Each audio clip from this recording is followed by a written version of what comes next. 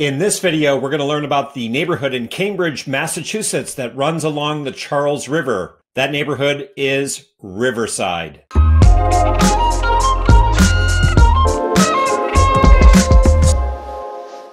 Riverside is a residential neighborhood of Cambridge, Massachusetts, and it's bound by the Charles River, hence the name Riverside.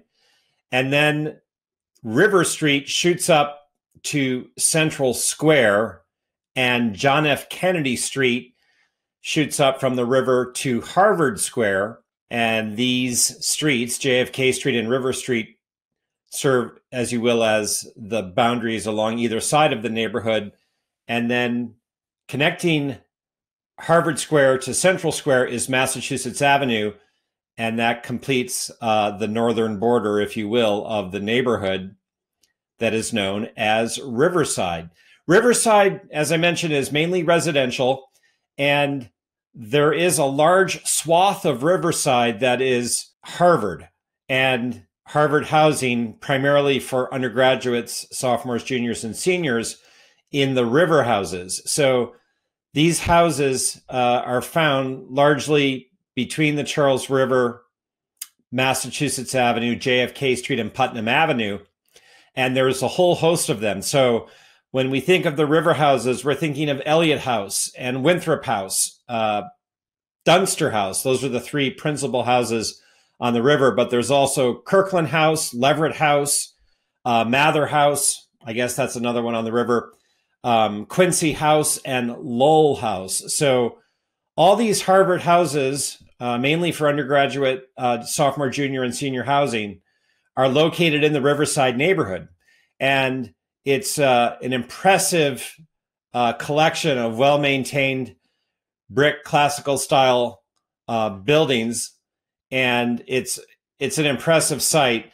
The river houses are truly something special. As a Harvard student, I lived in Eliot House, which is located at the corner of Memorial Drive along the Charles River and JFK Street that runs up to Harvard Square. And these river houses generally feature a central courtyard and have dining halls and spacious, comfortable rooms that typically have suites for students to share. And they're something to behold. When you walk down Mill Street in Riverside, which is located, it begins at the entrance to Eliot House and then takes you out past the entrance to Winthrop House, it really almost feels like you're on a movie set or a place apart. It's really something special. All of these great Harvard houses. You know, in Cambridge, we still have, where the freshmen mainly live, Harvard Yard near Harvard Square. That's a very special place. And I think if Harvard was just about Harvard Yard, it would be wow. But then on top of it, you have all these river houses in Riverside. And, you know, the university has been slowly over time recently been renovating them. So they're extremely well maintained. And gosh, they're truly special. Now, in Riverside as well is Peabody Terrace. And this is, as far as architecture goes, the polar opposite to the river houses, generally speaking. Joseph Louis Serret in 1964-65 is the architect that gets credit for this neo-brutalist collection of buildings that essentially serve now as graduate student housing at Harvard and feature three 22-story towers. And they're not everyone's cup of tea. I'm sure the views from these towers onto the river are spectacular, but you know, it's interesting. Architects, as I say, like these buildings. The local population, not so much, just because the architecture is so modern. And they do stand quite a bit in contrast to the more classic brick-style river homes in general found near them. So, look, Harvard, as I said, has this huge presence in Riverside, mainly with these residential buildings. There are some other Harvard academic buildings in the neighborhood as well, but it's largely about these residential buildings in Riverside. And again, Cambridge is a lot about Harvard, and this neighborhood in particular plays a host to many Harvard buildings. Now, in addition to Harvard's very felt presence in Riverside, especially in this quadrant of it, there's other things to share with you in this neighborhood. So I want to touch on the parks, the schools, some other places, and real estate in Riverside as well. So starting with the parks, down on the Charles River is the Riverbend Park, and it's located essentially in front of the Harvard River houses, starting at JFK Street, where at that intersection with Memorial Drive being the main drag on the river, there is the Weld Boathouse, home mainly to the heavyweight and lightweight Harvard women crew teams. Beautiful building right on the river. And so that's sort of where Riverbend Park begins. And then it extends out towards Western Avenue. And it's a grassy spot for people to sit down and enjoy unobstructed views of the Charles River. It's obviously ground zero for Head of the Charles weekend, when people gather there to watch the boats in the annual boat race pass by on the river. And if you're just walking or biking or driving by Riverbend Park, it's a real wonderful experience, just because on one side you've got the Charles River, and on the other side you have these Harvard River houses. And again, it can almost feel like a place apart. It's very special. So that's Riverbend Park. Right in the middle of Riverbend Park is the Weeks Bridge, which takes you from Cambridge over the Charles River to the Boston side. And when you land there on the Weeks Bridge, you're at the edge of the Harvard Business School campus. So that footbridge in the heart of Riverbend Park is another nice feature. There is, of course, other ways to cross the river, but to have a footbridge, to have the Weeks footbridge to get you to the business school is great. Not too far from Riverbend Park, on the other side of Memorial Drive, is Corporal Burns Playground. It intersects with Memorial Drive at Flag Street, and it's a park with basketball courts and a play area, and Flag Street connects up to Putnam Avenue. And this is a classic small-scale city park that gets a lot of use. Running along the river, there are, in addition, 2 additional parks along Memorial Drive. First, there's the Riverside Press Park, which is a park with tennis and basketball. And then there's a smaller park, Riverside City Park, that dates from 2010. And it's a park near the intersection of Western Avenue that has a sitting area and some grassy areas. It's just a small little city park. The larger of the 2 is Riverside Press Park, which is at the intersection of River Street and Memorial Drive, where, as I mentioned, there's tennis and basketball and, open green space. So you've got all of these parks that are close to or on the Charles River in Riverside. And then in addition, I wanted to mention Hoyt Field. This is a tucked away green space between Western Avenue and River Street, with a baseball diamond and basketball courts and 2 tennis courts. So it's a field, a play space that gets a lot of use for these activities. And it doesn't really call attention to itself. You sort of have to look for it to find it. There is a pocket park to finish on the green spaces that I wanted to mention, which is the Franklin Street Park on Franklin Street. It's a house lot-sized park, and it's really a true urban oasis. And it's just so well maintained, and you could go by it and miss it if you weren't looking for it. It's that small. But once you're there and you step into it, it's really a world unto itself. And again, I credit the city of Cambridge for doing such a great job in maintaining all of these parks in Riverside and throughout the city. The city of Cambridge, in my experience over the last 20 plus years, has done a fantastic job of maintaining all the parks. So beyond Harvard as a felt presence as a university in the Riverside neighborhood, there is a Cambridge public school found here as well on Putnam Avenue. And it's at 102 Putnam Avenue, not far from Harvard Square. And this building was completed in late 2015, early 2016. It's a fairly substantial building near the intersection of Putnam and Kennard. and it houses two schools. There is the Martin Luther King Junior School for students in pre-K through 5 with 300 plus students. And in addition, in this same building is the Putnam Avenue Upper School for students in grades 6 through 8. And we know in most parts of the country, grades 6 through 8 is what most people call a middle school. In Cambridge, for whatever reason, the middle schools are called upper schools, and one's found in this building, the Putnam Avenue Upper School, grades 6 through 8. So that's really a wonderful new reality now that that building is done. It seems like yesterday that it was completed, but it's already now beginning of 2016 that it opened, and that was a substantial major construction project when it was going down.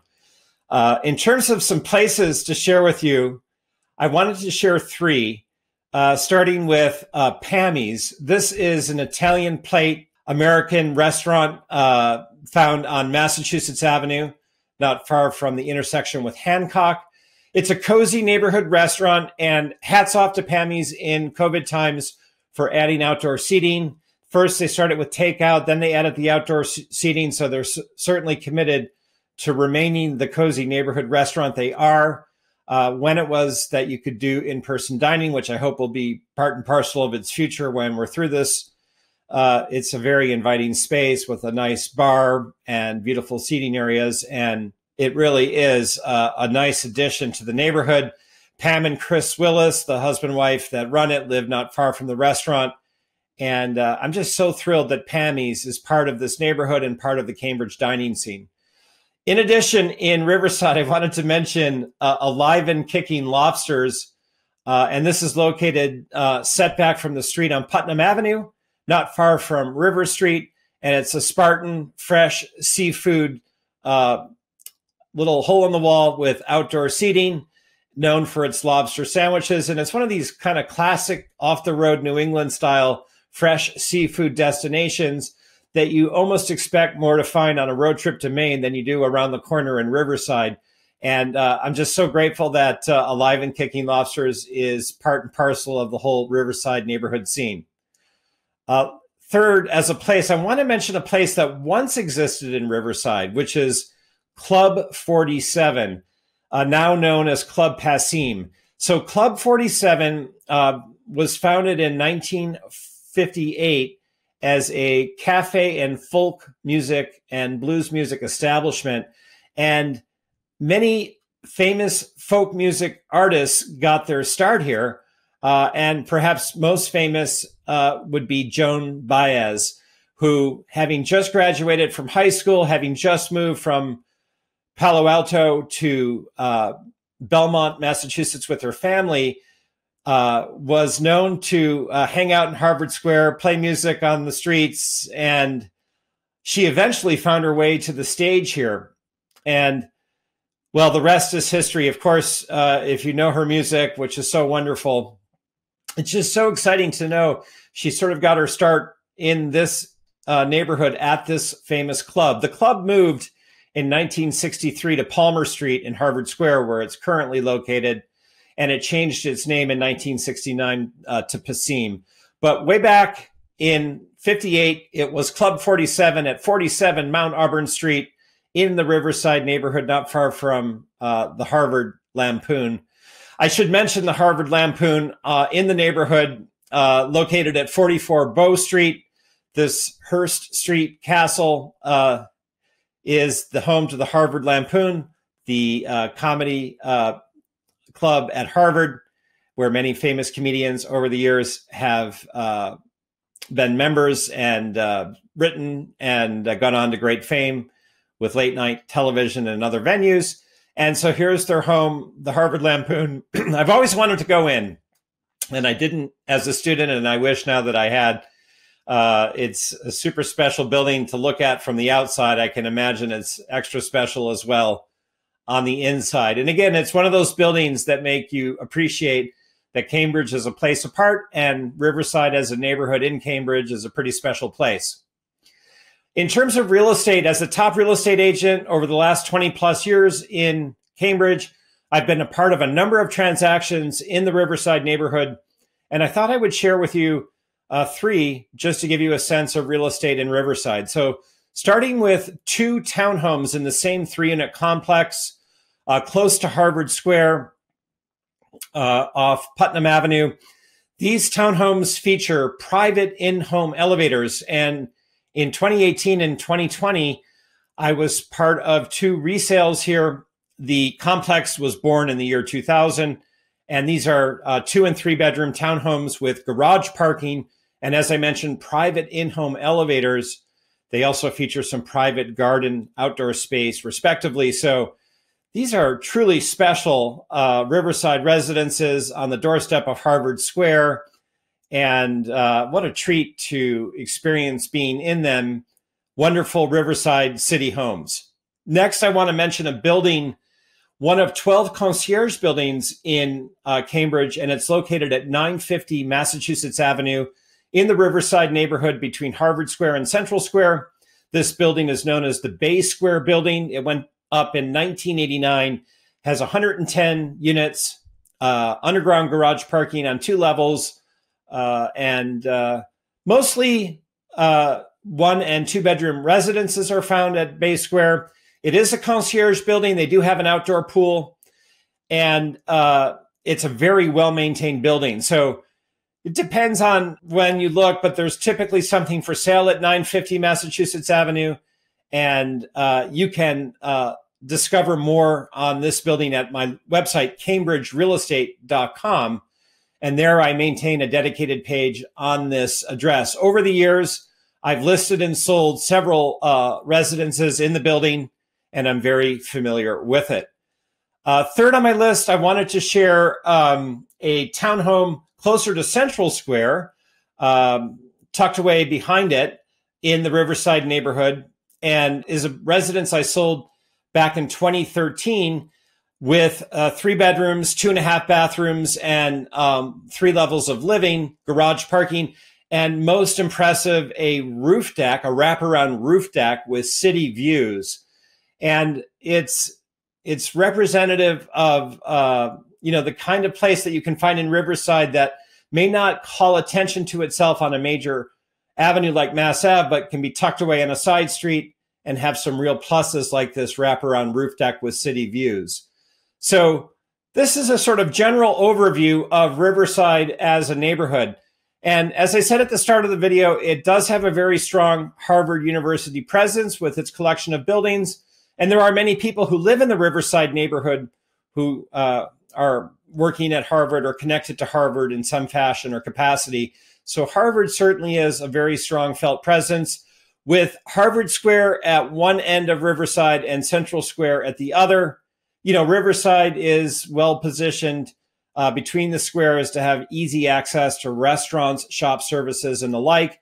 And then, of course, the neighborhood takes its name from the Charles River, which is such a strong felt presence, and Memorial Drive running along the river is great, as are the parks found there. So Riverside loved this neighborhood and everything that defines it. It is just truly special. My name is Charles Cherney. I'm a top real estate agent here to help you buy the right home or sell for the best price in Riverside or other neighborhoods of Cambridge, as well as neighboring Somerville. You can reach me by text, telephone, or email at any time. Reach out. I'm here to connect with you, to be of service.